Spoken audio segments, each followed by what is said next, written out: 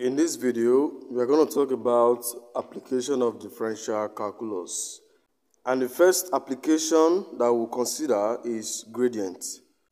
For any curve, the gradient function is given as dy dx. I want to find the gradient of the curve y equal to 2x squared plus 3x minus 4 at the point x equal to 2. We are given y equal to 2x squared plus 3x minus 4.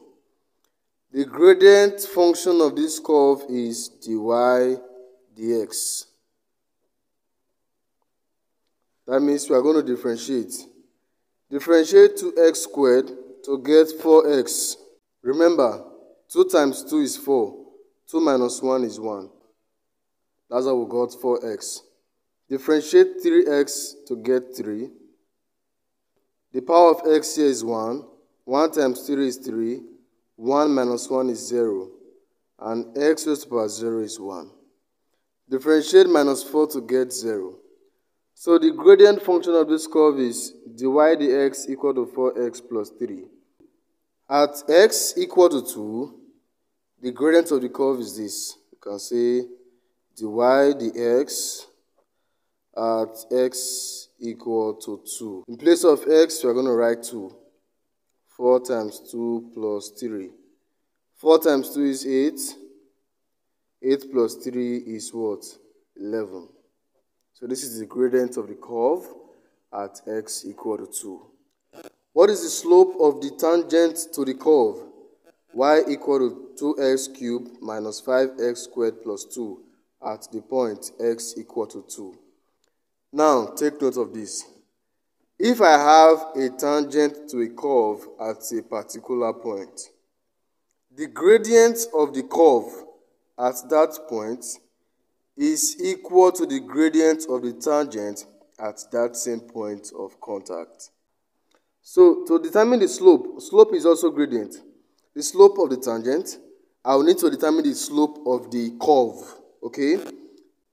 We are given y is equal to 2x cubed minus 5x squared plus 2.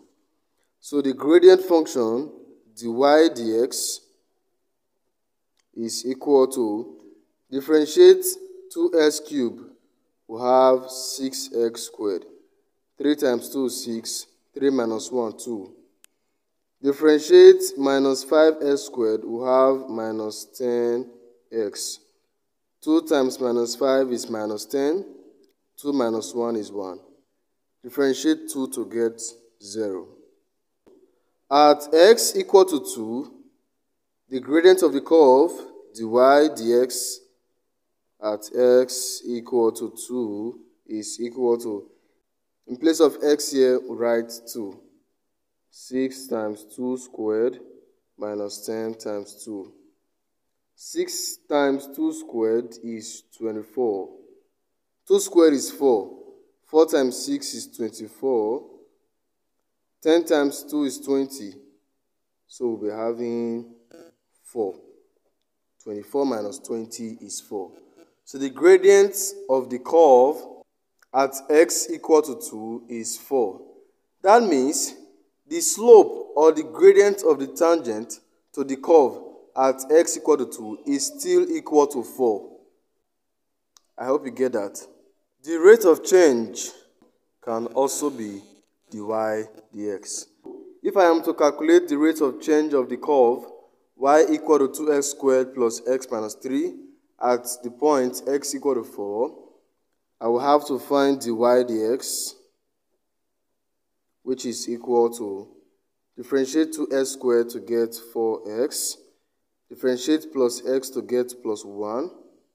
Differentiate minus 3 to get 0. So at x equal to 4, the rate of change is this. Dy dx at x equal to 4 will be equal to, in place of x, we put 4. 4 times 4 plus 1. 4 times 4 is 16. 16 plus 1 is 17. Your job now is to determine the slope of the tangent line to the curve.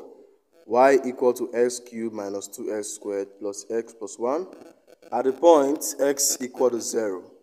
So solve it and drop your answer in the comment section and I'll review it.